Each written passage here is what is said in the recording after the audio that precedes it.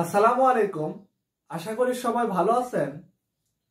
আজকে আলোচনা করব কমপ্লেক্স অ্যানালাইসিস অধ্যায় 4 অবশেষ তত্ত্ব অর্থাৎ দ্য রেসিডিউ থিওরি। খুবই গুরুত্বপূর্ণ একটা চ্যাপ্টার। এই অধ্যায় 4 থেকে আপনার প্রতি বছরই সাধারণত খ বিভাগ গ বিভাগে প্রশ্ন হয়। তো আজকে এই অধ্যায়ের আমরা প্রথমে গুরুত্বপূর্ণ একটা উপপাদ্য নিয়ে আলোচনা করব। এই উপপাদ্যটা খুবই গুরুত্বপূর্ণ পরীক্ষার জন্য। এটা হলো উপপাদ্য 2। বলা আছে কোষীর অবশেষ অথবা রেসিডিউ। এই রেসিডিউ এর বাংলা হলো অবশেষ এবং অবশেষের ইংরেজি হলো রেসিডিউ। পরীক্ষায় আপনার প্রশ্ন এইভাবেও থাকতে পারে যে কোষীর অবশেষ উপপাদ্য বর্ণনা ও প্রমাণ করো, অথবা এইভাবেও থাকতে পারে কোষীর রেসিডিউ উপপাদ্য বর্ণনা ও প্রমাণ করো। অর্থাৎ এই রেসিডিউ এর বাংলা হলো অবশেষ এবং অবশেষের ইংরেজি হলো রেসিডিউ। দুই ভাবে আপনাকে জেনে রাখতে হবে, কারণ পরীক্ষায় আপনার দুই ভাবে আসছে। তাহলে কোষীর অবশেষ অথবা রেসিডিউ উপপাদ্য বর্ণনা ও প্রমাণ করো। এই উপপাদ্যটা হিউজ পরিমাণ সালে আসছে। এখানে বেশ কিছু সাল উল্লেখ করা আছে, সেটা হলো 2011, 13, 15 এবং 18 সাল। খুবই গুরুত্বপূর্ণ পরীক্ষার জন্য। আপনার সায়েন্স ভিউ প্রকাশনের বইয়ের 4 নাম্বার অধ্যায়ের উপপাদ্য 2 হলো কোষীর অবশেষ অথবা রেসিডিউ উপপাদ্য বর্ণনা ও প্রমাণ করো। তো এই উপপাদ্যের আমরা বর্ণনা এবং প্রমাণ দেখব। তো প্রথমে আমরা বর্ণনায় আলোচনা করব। এখানে বলা আছে বর্ণনা, ধরি কিছু সংখ্যক ব্যতিক্রমী বিন্দু a1 a2 up to n। এইটা আমরা ধরে নিলাম। এখানে বলা আছে ধরি কিছু সংখ্যক ব্যতিক্রমী বিন্দু a1 a2 up to n পর্যন্ত।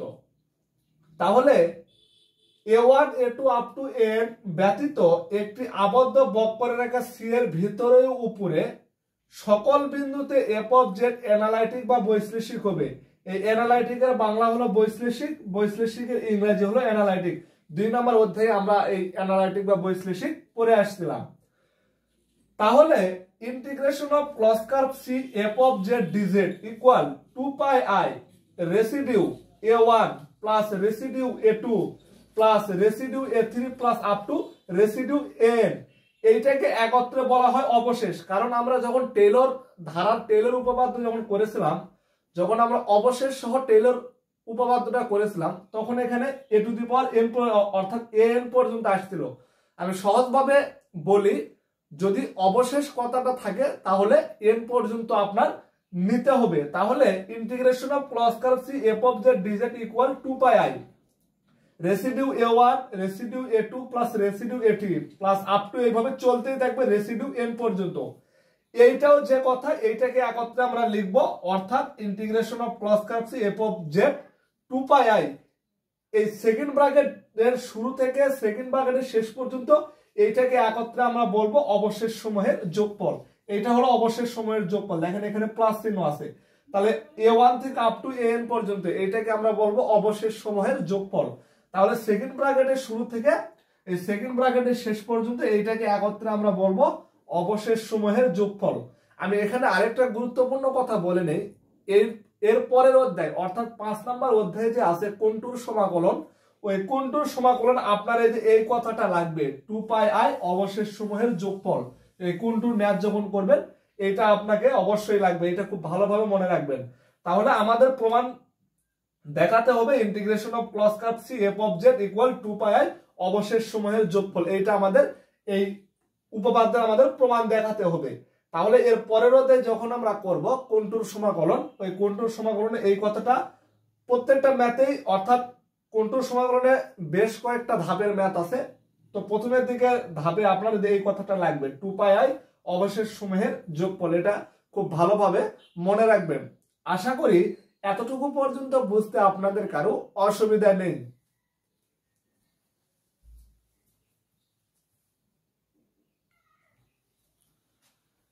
এখন এই উপপাদ্যটা প্রমাণ করব।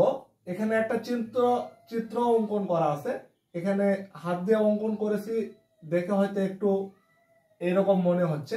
তো আপনারা যখন চিত্রটা অঙ্কন করবেন, বইয়ে চিত্রটা দেওয়া আছে, বই থেকে প্রয়োজনীয় চিত্রটা আপনারা দেখে নেবেন। তো এখানে প্রমাণে বলা আছে ধরি A1 A2 up to AN কেন্দ্র বিশিষ্ট যথাক্রমে C1 C2 up to CN। এই যে A1 A2 AN A1 A2 AN এইগুলো আমরা ধরে নিয়েছি, তাহলে এত কেন্দ্র বিশিষ্ট যথাক্রমে C1 C2 CN। আবার আমরা ধরে নিলাম বৃত্তগুলোর ব্যাসার্ধ এতটাই ক্ষুদ্র, এই বৃত্তর ব্যাসার্ধ এতটাই ক্ষুদ্র তাহা সম্পূর্ণরূপে সি এর ভিতরে অবস্থান করে, তাহা সম্পূর্ণরূপে সি এর ভিতরে অবস্থান করতেছে। দেখেন A1 A2 AN এবং C1 C2 CN এইগুলোর ব্যাসার্ধ এতটাই ক্ষুদ্র যে এই বৃত্তের মধ্যে এগুলা অবস্থান করতেছে এবং এগুলা ছেদ করবে না। এই কথাটাই বলা আছে যে বৃত্তগুলোর ব্যাসার্ধ এতটাই ক্ষুদ্র তাহা সম্পূর্ণরূপে সি এর ভিতরে অবস্থান করে এবং ছেদ করে না। তাহলে বক্ররেখা সি এবং বৃত্তগুলো দ্বারা সীমাবদ্ধ এলাকা, তাহলে বক্ররেখা টোটাল বক্ররেখা হলো সি, তাহলে বক্ররেখা সি এবং বৃত্তগুলো দ্বারা সীমাবদ্ধ এলাকা এফ অফ জেড অ্যানালাইটিক বা বৈশ্লেষিক হবে। অর্থাৎ এটা দ্বারা বোঝাচ্ছে যে আমরা যে ধরে নিলাম A1 A2 up to AN এইটার কেন্দ্র হচ্ছে যথাক্রমে C1 C2 up to CN।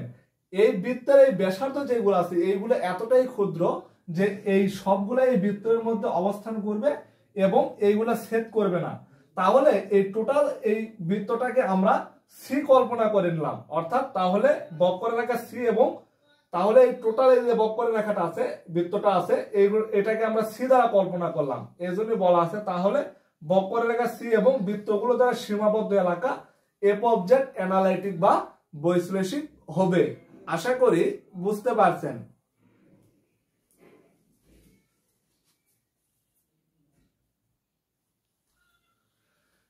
এরপর আমরা লিখব তাহলে আমরা পাই integration of close curve C F of Z DZ equal integration of close curve C C1 F of Z DZ, তারপর integration of close curve C2 F of Z DZ plus up to এইভাবে integration of close curve CN F of Z DZ. এইটাকে আমরা 1 number সমীকরণ দিলাম। তাহলে এখান থেকে এতটুকু পর্যন্ত যে কথা এইটাও একই কথা। কেন? কারণ এদের মাঝে ইকুয়াল চিহ্ন আছে, আসলে এদের মাঝে কোনো পার্থক্য নেই। এইটাও যে কথা এইটাও একই কথা। এরপর আমরা লিখবো এখন রেসিডিউ A1 অর্থাৎ অবশেষ A1 equal 1/2 pi I integration of close curve C F of Z DZ. এখন প্রশ্ন হলো এইটা কই থেকে আসলো?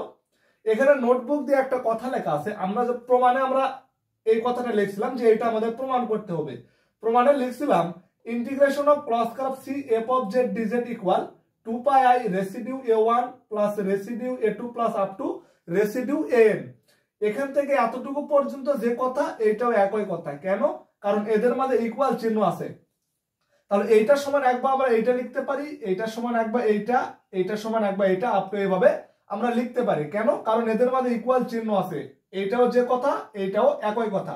তাহলে প্রথমে এইটার সমান এইটা যদি আমরা লিখি তাহলে integration of close curve C F of Z DZ equal 2 pi I residue of A1 residue of A1। তাহলে এই 2 পাই আই গুণ আছে এই পাশে যদি পার করে দেয় তাহলে ভাগ হয়ে যাবে। তাহলে এই রকম হবে 1/2 পাই I integration of close curve C F of Z DZ equal residue of A1। এখান থেকে মূলত এই যে আসছে দেখেন residue of A1 equal 1/2 pi I integration of close curve C F of Z DZ. এই বর্ণনা থেকে মূলত এই কথাটা আসছে। তাহলে এই 2 পাই আই আমাদের মান প্রয়োজনীয় এইগুলার integration of close curve C1 F of Z DZ এই জায়গাতে আমরা মান বসে দিয়ে আমরা প্রমাণ দেখাবো যে এইটা আমরা প্রমাণ দেখাবো। তাহলে 2 পাই আই ভাগ আছে ইকুয়ালের এই পাশে পার করে দিলে গুণ হয়ে যাবে। তাহলে 2 পাই আই রেসিডিউ অফ A1 তারপর বাকি যা আছে ঠিক রাখলাম। তাহলে ঠিক একই ভাবে রেসিডিউ অফ A2 এর ক্ষেত্রে আমরা 1/2 পাই I integration of close curve C2 F of Z DZ পাবো। তাহলে এই 2 পাই আই ভাগ আছে ইকুয়ালের এই পাশে পার করে দিলে গুণ হয়ে যাবে। তাহলে integration of close curve C2 F of Z DZ. কারণ এই C1 সি থেকে শুরু হয়েছে C1 C2 up to CN পর্যন্ত আপনার শেষ হবে। তাহলে আমাদের মান প্রয়োজন C1 C2 CN এইগুলার মান প্রয়োজন। তাহলে আমরা C1 অর্থাৎ এই যেটা মূলত C1 হবে C1 C2 এর মান পাইছি, তাহলে আপ টু C1 CN পর্যন্ত আমাদের মান বের করতে হবে। তাহলে এইগুলো একটু সাইডে লিখে রাখি, এইটা আর আমাদের প্রয়োজন হচ্ছে না যেহেতু এটা আমরা প্রমাণ দেখাবো। তাহলে রেসিডিউ অফ a1 এর মান আমরা পেলাম ইন্টিগ্রেশন, আচ্ছা 2 পাই i রেসিডিউ অফ a1 এইটা সমান integration of cross curve c f of z dz। তারপর 2 পাই i রেসিডিউ অফ a2 এইটার মান আমরা এইটা সমান integration of cross curve c f of z dz। এবার আমরা কেবল রেসিডিউ অফ a2 পর্যন্ত আমরা বের করলাম। এবার আপ টু এইভাবে চলতেই থাকবে, আপ টু এইভাবে চলতেই থাকবে। 3 4 পর্যন্ত নেওয়ার প্রয়োজন নাই কারণ ক্যালকুলেশন অনেক বড় হয়ে যাবে। তাহলে আপ টু এই পর্যন্ত চলতেই থাকবে। এবার আমাদের রেসিডিউ অফ n এর মান আমরা বের করব। তাহলে residue of n equal 1 divided 2 pi i এই integration of cross curve cn f of z dz। তাহলে আমাদের মান প্রয়োজন integration of cross curve cn f of z dz এর মান প্রয়োজন। তাহলে 2 পাই i ভাগ আছে ইকুয়াল এর এই পাশে পার করে দেন, implies that 2 pi i residue of n equal integration of cross curve cn f of z dz।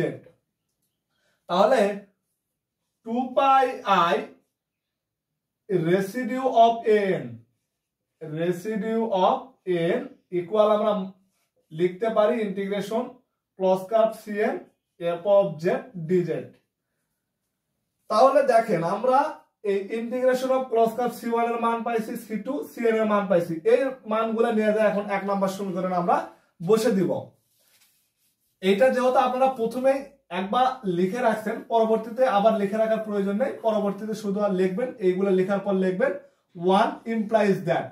তাহলে 1 ইমপ্লাইজ দ্যাট লেখার পর এই যে এইটা যা আছে ঠিক রাখেন, integration of cross curve c f of z dz equal এইটা সমান, অর্থাৎ এইটা আর এইটা একই কথা। কেন একই কথা? কারণ এদের মাঝে ইকুয়াল চিহ্ন আছে।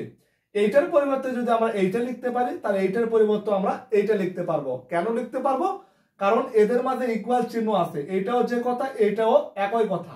তাহলে এইটার পরিবর্তে যদি আমরা এইটা লিখতে পারি তাহলে এইটার পরিবর্তে আমরা এইটা লিখতে পারবো। তাহলে আমাদের মান প্রয়োজন integration of cross curve c1 f of z dz। তাহলে এইটার পরিবর্তে আমরা বসাবো 2 পাই i, এইটার পরিবর্তে আমরা বসাবো 2 পাই i রেসিডিউ অফ a1। ঠিক একই ভাবে এইটার পরিবর্তে বসাবো plus 2 pi i residue of a2 plus up to এইভাবে চলতেই থাকবে। তাহলে এইটার পরিবর্তে আমরা বসাবো 2 পাই i residue of an, residue of an।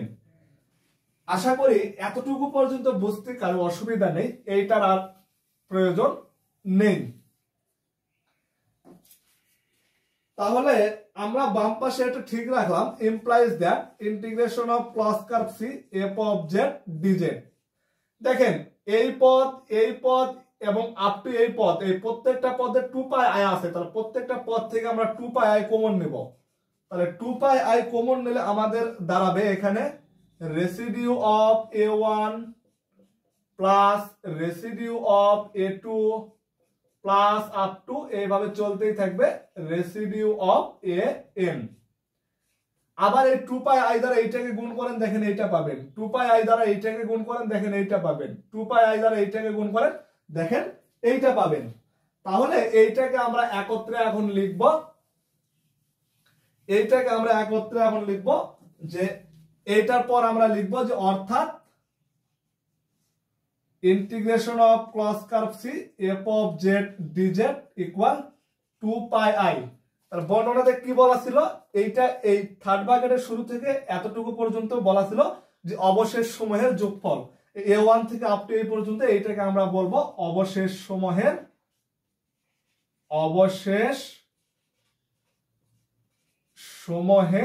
যোগফল। তাহলে অবশেষ সমূহের যোগফল এইটাই আমাদের প্রমাণ দেখাইতে বলেছিল কোষীর আপনার অবশেষ বা রেসিডিউ উপপাদ্য হলো প্রমাণিত। এর পরের অধ্যায় কন্ট্রোল সমাকলন যখন আপনি করবেন বা আপনার এই অধ্যায়ের ম্যাথ করতে হয় এটা আপনার প্রয়োজন, মনে রাখবেন integration of cross curve c f of z dz এইটা সমান 2 পাই i অবশেষ সমূহের যোগফল, অর্থাৎ এইটার পর আমরা লিখবো এইটাকে ঠিক রাখলাম, 2πi কে ঠিক রাখছি, এখান থেকে এতটুকু পর্যন্ত একত্রে আমরা লিখবো অবশেষ সময়ের যোগফল। এই যে প্লাস চিহ্ন আছে, তাহলে a1 থেকে আপ টু an এইটাকে আমরা বলবো অবশেষ সমূহের যোগফল। তো আশা করি বুঝতে পারছেন আজকে যে উপপাদ্যটা করালাম এই উপপাদ্যটা পরীক্ষার জন্য খুবই খুবই গুরুত্বপূর্ণ। মনোযোগ সহকারে বুঝে বুঝে করার চেষ্টা করবেন, কারণ এই উপপাদ্যের এই সমীকরণটা দিয়ে আমাদের এই অধ্যায়ে প্রয়োজন আছে, এর পরের অধ্যায়ে আমাদের প্রয়োজন আছে। তো আজকে এই পর্যন্তই। নেক্সট অধ্যায়ের যেগুলো গুরুত্বপূর্ণ উপপাদ্য ম্যাথ আছে সেগুলো নিয়ে আলোচনা করবো ইনশাআল্লাহ। সবাই ভালো থাকবেন, সুস্থ থাকবেন, আল্লাহ হাফেজ।